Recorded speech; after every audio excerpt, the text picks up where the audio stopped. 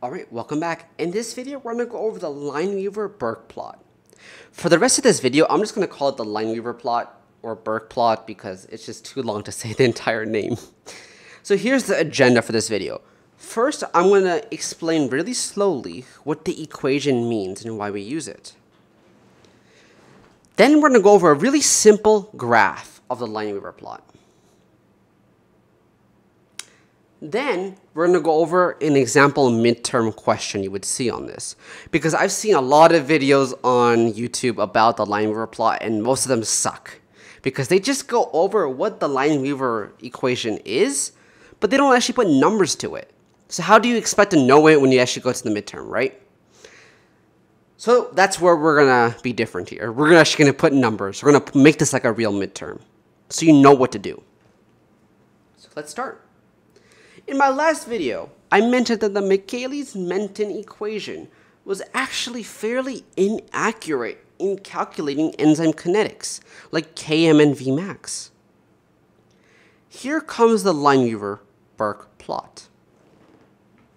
The Lineweaver, so what it is two people came together. One was named Lineweaver and one was Burk. They came together, they looked at that Michaelis-Menten equation, and they're like, hold my beer, I can do it better. So that's what they did. Here's what we have. 1 over the initial velocity is equal to Km over Vmax times 1 over the substrate concentration plus 1 over Vmax. So does this format look familiar to you? Well, back in algebra, whenever that is, you learned about the equation of the line. That's exactly what it is. It's just this looks a little too fancy. It's the same thing. So y, in y equals mx plus b, y equals 1 over initial velocity. M, or the slope, is Km over Vmax. X is 1 over the substrate concentration. And then b, or the y-intercept, is 1 over Vmax, right here. So how do you know what the difference is between the Lineweaver plot and the Michaelis-Menten plot? This is a very typical MCAT question. They love to talk about these two things, Lineweaver and Michaelis-Menten. The Lineweaver plot is the one with a straight line. It's that easy. That's all you have to look for. The one with the straight line is the Lineweaver plot. The one with the curve is the Michaelis-Menten plot. That's it. So, the Lineweaver-Burk equation is known as a double reciprocal of the Michaelis-Menten equation. Why is this? Well, let's look at the plot here, the Lineweaver-Burk plot, so we can answer that question. So please notice, on the y-axis, we have 1 over the initial velocity. Boom, right there. The x-axis is 1 over the substrate concentration. But how did we get this? Well, Lineweaver and Burk look at the Michaelis-Menten equation. So they saw the initial velocity. So what they did is they took the reciprocal, so they put it to the negative first power, and they turned it around.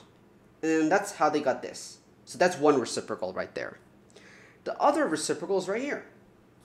So they took the substrate concentration from the Michaelis-Menten equation, they put it to the negative first power, and then they get this. So it's a double reciprocal. So let's analyze this plot. What is it saying before we actually do the practice problem? Well, let's look at the y-intercept first. The y-intercept, or where the line crosses the y-axis, is 1 over Vmax. Please, please, please, please be careful. This is not the Vmax value. So whatever value you get here is not the Vmax value. It's 1 over Vmax. So we'll show you how to solve that in the next slide. How to actually get the Vmax value. The x-intercept is negative 1 over Km. Once again, please be careful. This is not the Km value. This is the reciprocal of it. The slope of the line is Km over Vmax, not Vmax over Km. It's Km on the top over Vmax. And that's the Lineweaver plot. So let's do an example problem here.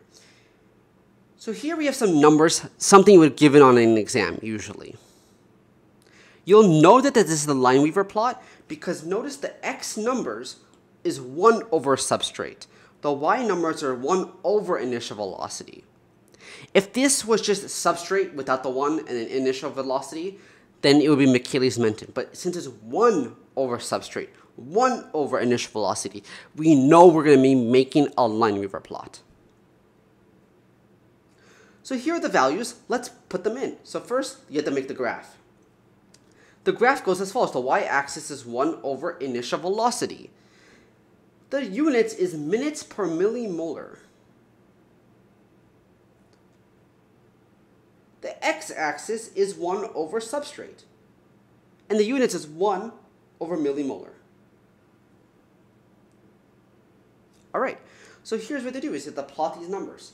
So we get 0.33 and 0.10. So 0.33 and 10. Right there? Yeah, right there. So that's the first one. 0.2 and 0.07. 0.2 and 0.07. Right there. Okay, yeah.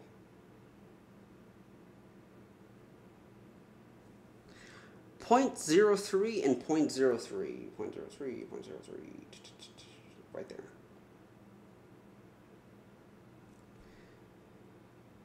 0.01 and 0.0. Sorry, 0.01. Right there. Okay. Okay. Now, notice that this is not a perfect straight line. That's okay, because the Lineweaver is not meant to be accurate. It's just a better estimate. So now let's draw our line. Roughly. Yeah, that's good enough. Okay. So we got our line now. So what do we do next? So the first thing we're going to do is calculate the y-intercept. The y-intercept, we're going to call this like 0.025. So this is 1 over Vmax equals 0.025, okay? Because remember, the y-intercept is 1 over Vmax. So we got 0.025, wherever the line hits the y-intercept. So we have to estimate it to be 0.025. Now, let's talk about the x-intercept.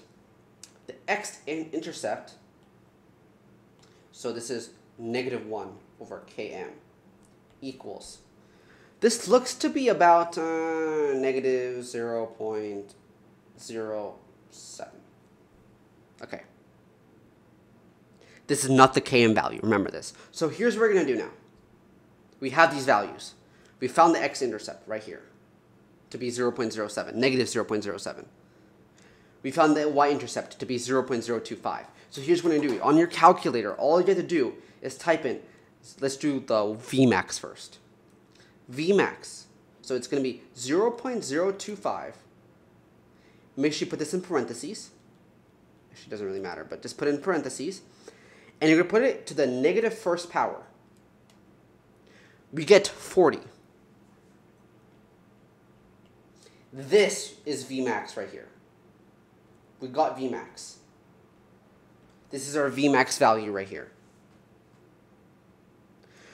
So for the Km value, let's do the exact same thing. You're putting in a calculator, surround with parentheses, 0.07. Don't include the negative sign because the -1 and the negative there, it just cancels out. So don't worry about that. So you're going to put in a calculator. You're going to enter it like this. 0.07 and put it to the negative first power. We should get 14.2. So equals 14.2. Okay. So now we got Km. We also got Vmax. It's the Km. So now we can calculate the slope. So remember, the slope of the line equals Km over Vmax. Okay. The slope. So we got Km. The Km value we calculated was 14.2. So 14.2 divided by. We got the Vmax value of 40. So we put this, let me just do this. Put this to the negative first power.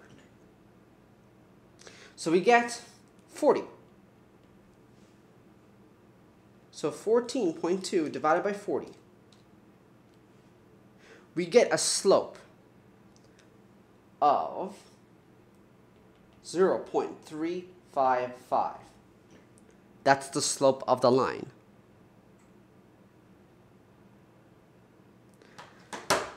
So there we go. That's exactly something you would see on a midterm. It's calculating how we calculate Vmax, how we calculate Km, how we calculate the slope. We just did all of that. So there we go. If you found this video helpful, please like and subscribe. Now the next video we're going to do is the Lineweaver plot, but describing, competitive inhibition and stuff like that. So until next time, later.